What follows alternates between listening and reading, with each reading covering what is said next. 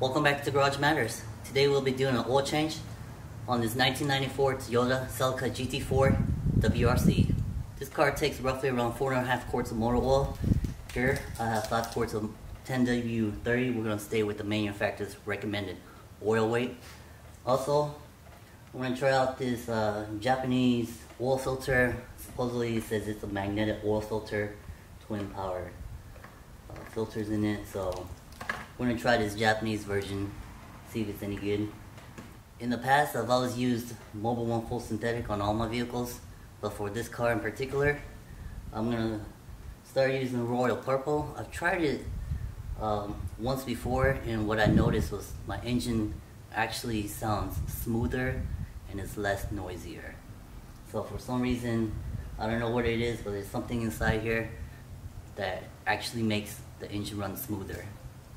What we're going to do is go ahead and get this vehicle on jack stands, that way we can get underneath the vehicle and access the oil drain plug and the oil filter.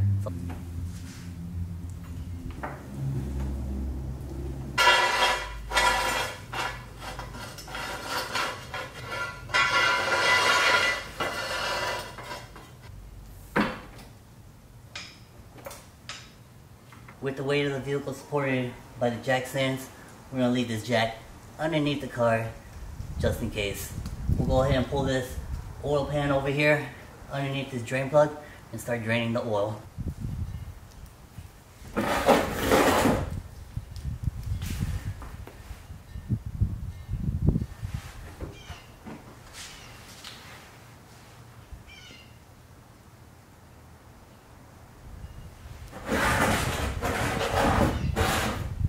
Underneath here on the oil pan, it's going to be a 14mm bolt. We're just going to break this bolt loose and start draining the oil.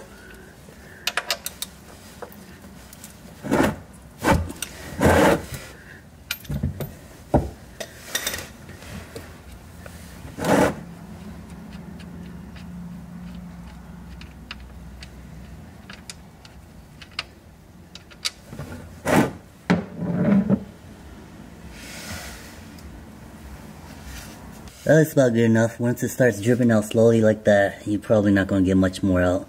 So we'll go ahead and put this bolt back on.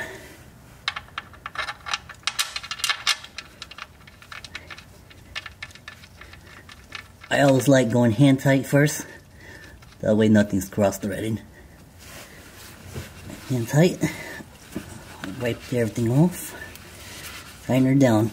Alright, once she's wiped down, it should go about... should be using a torque wrench, but I've been doing this so long, I'm just going to hand tighten it. Should be around 20 to 30 foot-pounds, but just going to hand tighten it. Once it gets nice and snug, it's good enough. You don't need to over tighten it. Okay, that's probably good enough. Next thing we gotta do is take this splash guard off.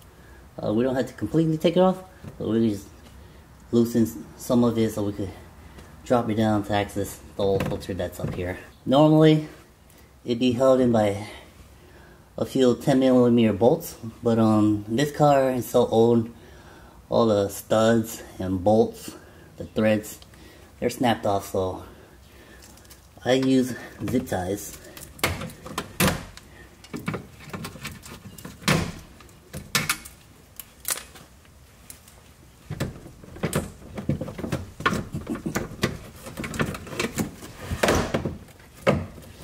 Once the splash guard is lowered, you can access the oil filter.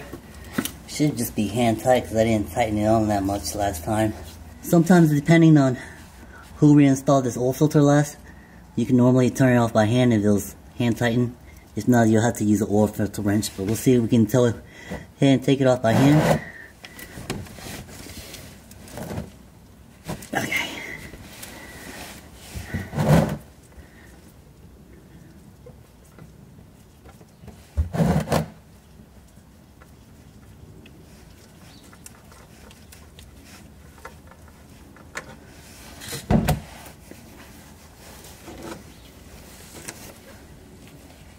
Once it's done draining, we'll go ahead and wipe it down, fill the new oil filter with oil, and reinstall it. Alright, let's take a closer look at this Japanese oil filter. I can't read Japanese, but it kind of looks like it's pretty good, I guess.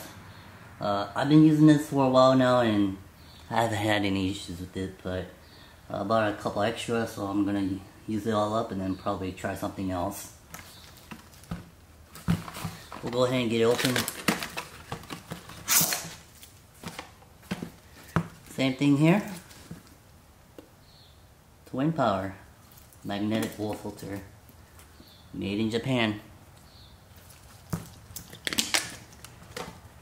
We'll go ahead and lubricate this O-ring right here. Once it's lubricated, we'll pour oil back in here, reinstall it.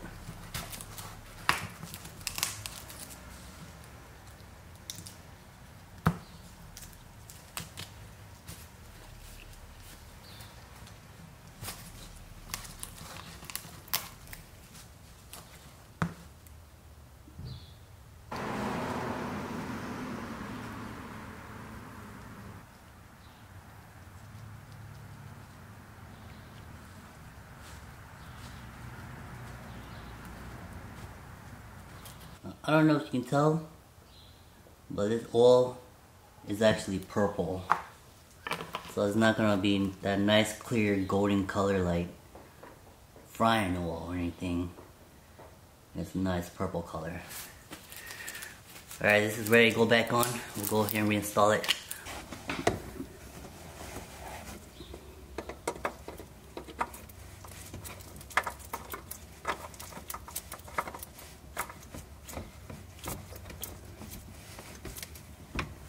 Everything's hand tight.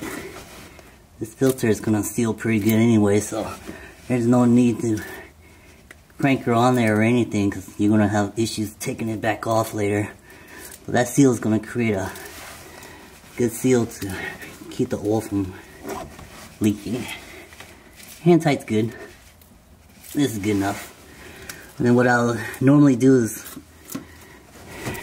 just kind of take a look underneath here from time to time, just make sure nothing's leaking. Alright, go ahead and wipe everything down. Alright, with the oil filter, double check that it's on good. Drain plug, double checked. It's on. We can go ahead and close this back up. And then start filling it with oil.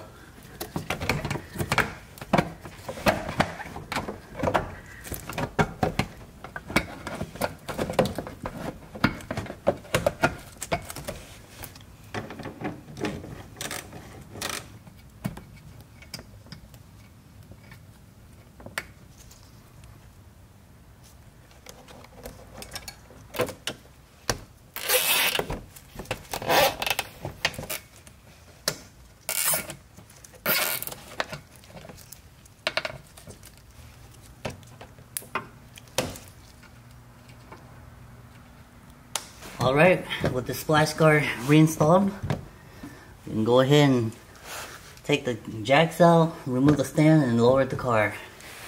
Alright, we'll go ahead and remove the oil cap.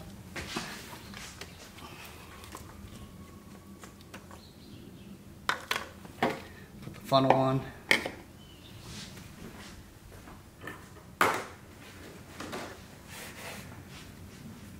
Start pouring the oil in.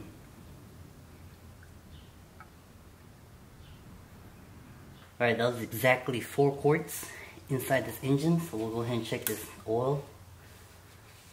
Make sure it's good enough to start.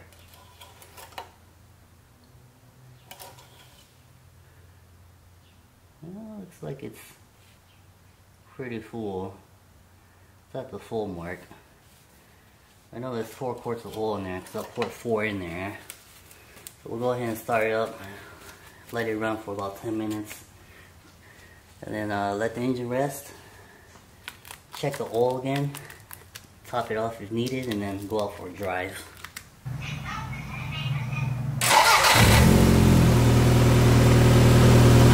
So what I'm doing, I'm just looking around the engine to make sure nothing's leaking.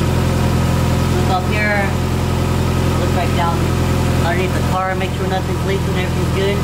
Underneath the car's looking good. The dash is looking good as well. There's no low oil pressure lights coming on, so I know there's enough oil in there. But once we turn off this engine, we'll go ahead and check the oil distance again, make sure it's at the proper levels. Go ahead and check the oil one last time. Make sure it's good.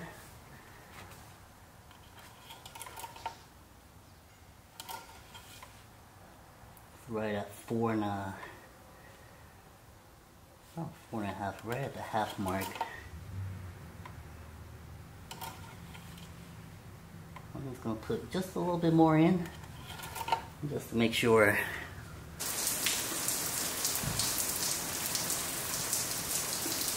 Well, we would have picked the car out and took it for a test drive, but unfortunately it's raining.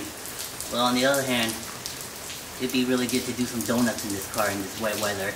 But anyhow, that's how you do a oil change on a 1994 Toyota Celica GT4. Join us next time on Garage Matters, and remember, like and subscribe.